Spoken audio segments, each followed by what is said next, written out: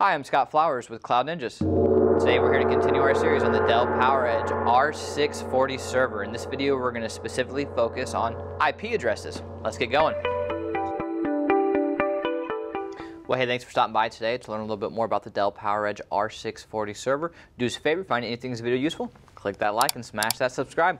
All right, well, let's hop into it. This video is going to be specifically focused on IP addresses. We're going to show you two different ways to update or set your IP address. We're going to do it via DHCP, which is personally my favorite just because it's set up automatically, and we're also going to do static IP. Let's hop into it. Hey guys, this is Ben with Cloud Ninjas, and today I'm going to show you two different ways to configure your IP address for your server.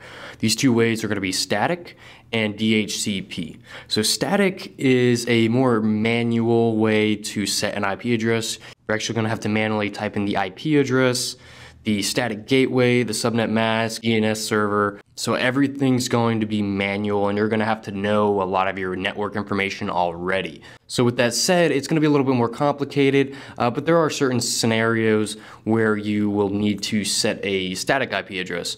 And the other thing about a static IP address is that there's nothing really in place preventing you from assigning the same IP address multiple times. Obviously, if you have a very large network and you're setting everything statically, the chance of there being conflicting IP addresses is going to increase. So there's nothing really preventing that. Now, DHCP, on the other hand, is a way to have an IP address automatically set to a device.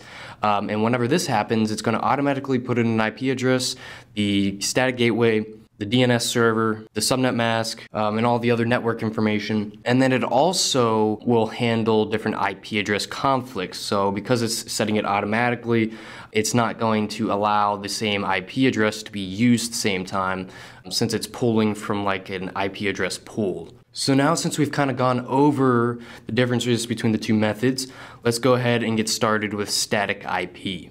So the first thing you want to do is go ahead and boot up your server, and you're going to want to press F10 so you can go ahead and get into the Lifecycle controller.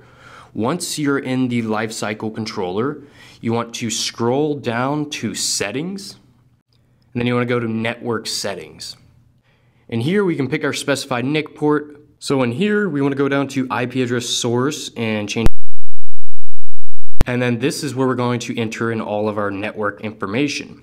So the first thing for the IP address is that you want to make sure the first 3 octets of this server's IP address matches the first 3 octets of your network. And then that last octet is going to be the identifier for the device.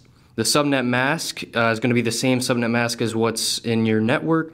And then the default gateway is going to be the IP address of your router. Now the DNS address, this will vary kind of depending on how it is set up in your network, but ours specifically, we just have the IP address for Google's primary DNS server, so we're going to put that in there. And a lot of networks are going to have this DNS server address as well. But once we're done with that, we can go all the way down and click on Finish, and this is going to save our changes. It's also important to note that you have some Ethernet cables connected to the NIC port that you're setting this IP address on.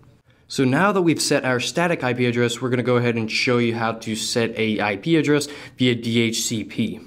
So we do this in the Lifecycle controller as well. So like we said, if we boot on our server, then press F10, it'll bring us to the Lifecycle controller. And then also in the same area as well, we want to go down to Settings and then Network Settings. And then in here, the exact same settings, we're going to go down and do DHCP for the IP address source, and that's it. We're going to go all the way down and then click on Finish. And this is going to go ahead and save our changes, and this is what's going to go ahead and automatically configure the network information for our server. So we can click OK, and we have successfully set an IP address via DHCP. So very straightforward video. We set a static IP address and a DHCP IP address. These are two different methods to configure your IP information for our server so we can go ahead and connect it to the internet. So if you found this video useful, go ahead and leave a like and smash the subscribe. And if you're interested in purchasing a custom-built Dell, HP, Supermicro server, or even Intel scalable servers, AMD EPYC, AMD Ryzen servers, you can go ahead and head to our website and build one on our custom configurator, or you can go ahead and email us at sales@cloudninjas.com. That's sales@cloudninjas.com.